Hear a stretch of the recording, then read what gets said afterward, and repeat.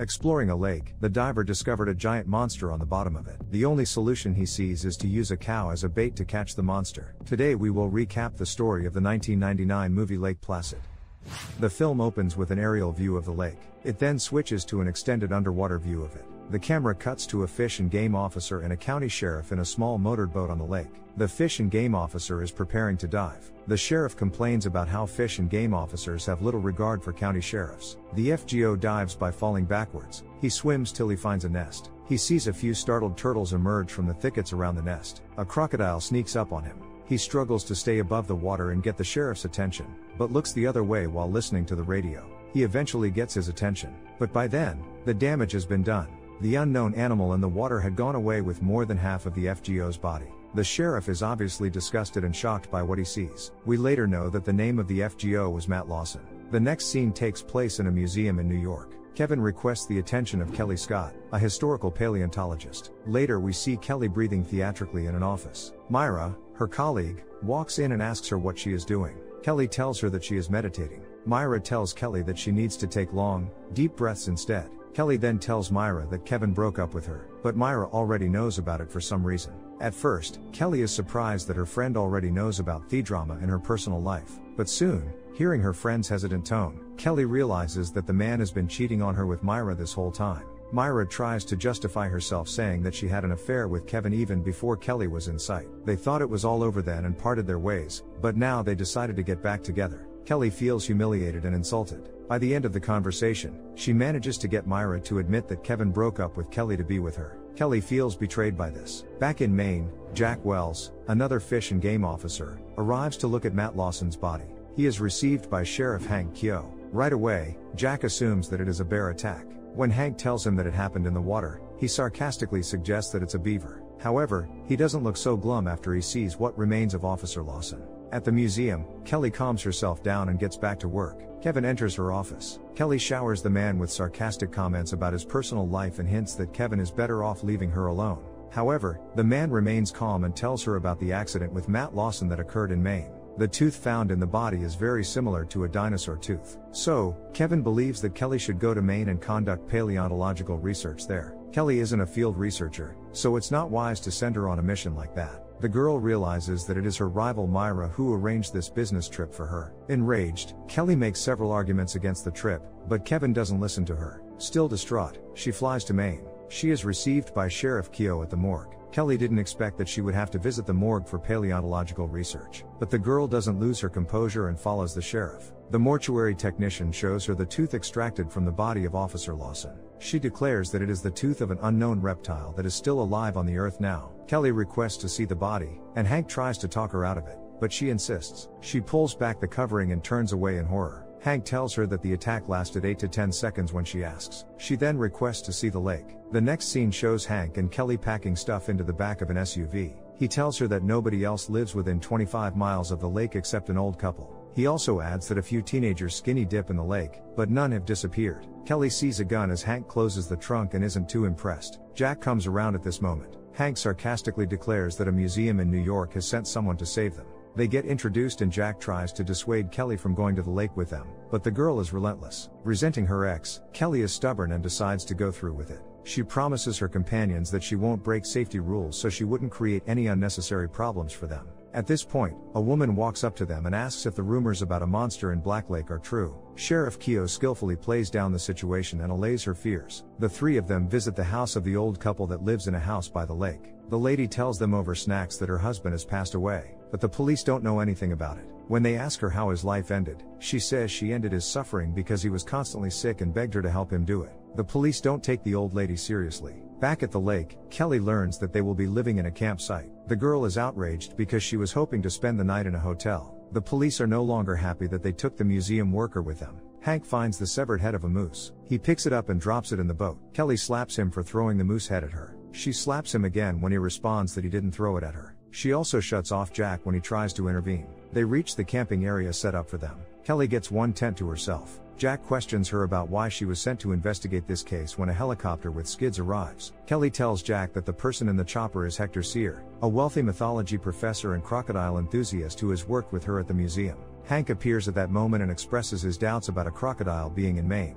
Hector Sear gets off his helicopter and barrels right through into the action, but not before recognizing Kelly. Hank tries to check him, but he brushes him aside. No one but Hector believes that crocodiles can live in the salty waters of this lake, but the crazy Hector can't be persuaded. Then, the company goes to search for the mysterious monster. They head out in 2 canoes, Hector and Jack in one and Kelly and Hank in the other. Hector has a device that scans for sound frequency underwater. Hank voices his reservations again, and Hector explains that big crocodiles have recently been migrating north. Suddenly they see a disturbance in the water in front of them. Hank says it is being made by scared white perch. But what has scared the fish? Then the boat that contains Hank and Kelly is overturned due to a strong jolt from under the water. They end up in the water, but soon manage to get into Hector and Jack's boat. Having reached the shore, Kelly reports to and asks for assistance from U.S. Wildlife, but they don't seem to believe her and aren't going to send anyone. A female sheriff's deputy finds a decomposing human toe. Hector pronounces that the toes must have been swallowed. He says that this proves the existence of a crocodile in the lake. He adds that the croc is a keystone species. Jack further explains that a keystone species affects the whole ecosystem. As evening sets over the lake, they hold a small party in one of the tents. Hank finds 2 of his deputies digging a hole. When he asks, they say Hector paid them to dig it. Hank comes in, stops the music and confronts Hector. Hector explains that crocodiles can be a bit daring and venture out to land in response to noise. Hank sends everyone to their tent. Before he leaves, he tells Hector that he is mentally unstable. Hector replies with a tongue-in-cheek statement about Hank's origins. Kelly tells Jack about skipping stones in a lake by her grandfather's house as a kid. Jack advises her to keep away from the lake, but she argues that she didn't come on the expedition to roast marshmallows. The conversation circles back to the reason Kelly is out in Maine. She tells Jack the truth about the situation in the office with her boss Kevin and her friend and co-worker, Myra, and how she was sent here to cool the tension.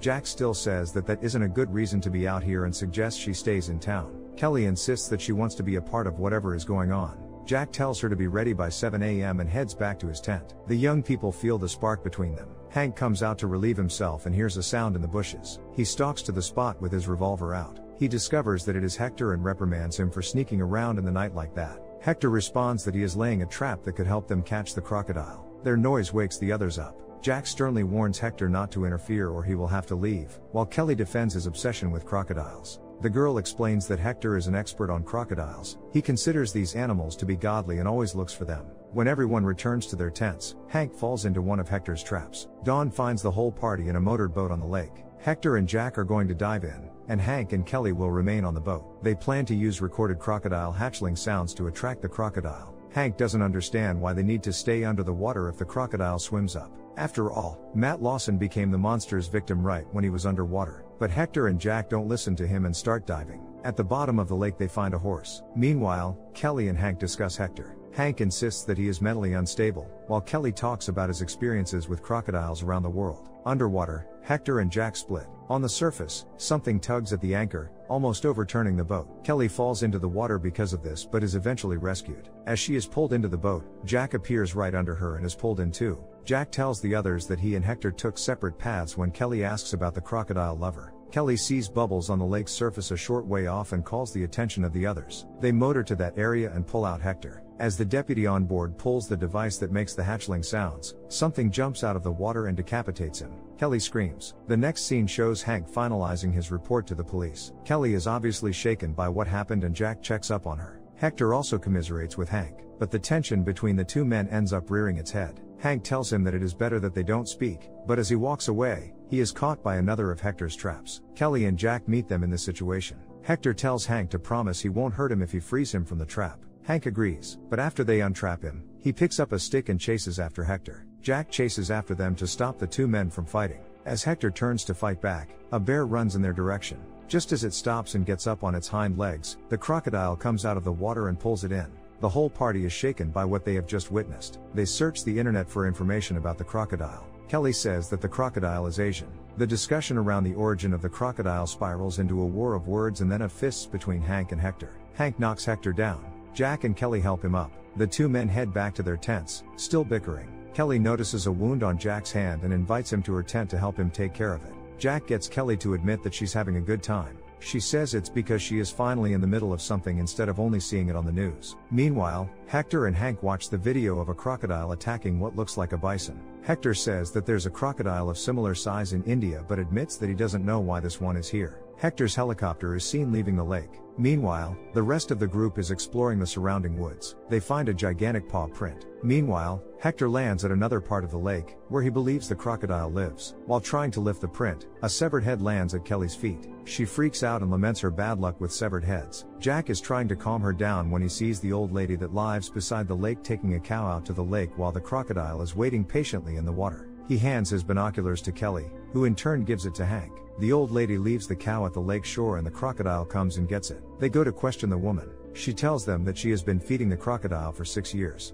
She also tells them that the crocodile ate her husband 2 years ago. Although she argues that she hasn't committed any crime, Hank says that she could be prosecuted for lying to them. He puts her under house arrest and tells her to wait until the police arrive. Meanwhile, Deputy Sharon Gare, whom Hector brought along on his short trip to the supposed home of the crocodile, tries to stop him from diving into the dangerous waters. When she fails, she radios Hank to report to him. Hector surfaces some meters from the helicopter and turns around to find himself face to face with the reptilian predator. He remarks about feeling a bit foolish and admits that this crocodile is different from the others. He manages to back up to the helicopter and into it. As they try to ascend, the crocodile catches one of the skids in its mouth. Sharon fires a few rounds at it with her revolver before it lets go. When Hector and Sharon return to where the others are, Jack scolds him for putting his and the deputy's lives in danger and grounds him. Hector is offended and storms off to his tent. Kelly goes in to talk with him. She gets him to promise not to go into the water again. As she leaves, he tells her that they cannot let the crocodile be liquidated. She goes out and asks Jack what would happen to the crocodile. He says that U.S. Wildlife and Florida Fish and Game would be at the lake in 3 hours, and they should start packing. Hector comes out to back her up. Jack eventually admits that the crocodile will be liquidated because nothing over 30 feet has ever been trapped. Hector manages to convince Jack to try to capture it first, stating that if the plan goes wrong, they could always use Hank's gun to finish it. He wants this to be done before the Florida guys arrive because he is sure they will finish it. The next scene shows one of the old lady's cows strapped to the underside of Hector's chopper with a long rope. The old lady threatens to sue them, but they aren't bothered. Apparently, the plan is to lure the crocodile out of the water with the cow and into a net by the shore. Jack and Kelly follow on a boat at first and later watch with binoculars from land. Meanwhile, Hank assembles his gun. The old lady tells a deputy sitting on her front porch that she hopes the crocodile will come out victorious. Just as they are about to give up, Hector picks up movement with the radar on the chopper. Everyone is ordered back into the parked trucks. Jack then instructs Hector to lead the crocodile to land. As it approaches, Hector slowly moves the helicopter with the cow partly in the water to land. Just before the crocodile pounces, he pulls up, and the croc rears up, exposing its belly to a shot of tranquilizer from those in the truck. The helicopter starts to wobble and Hector lets go of the cow.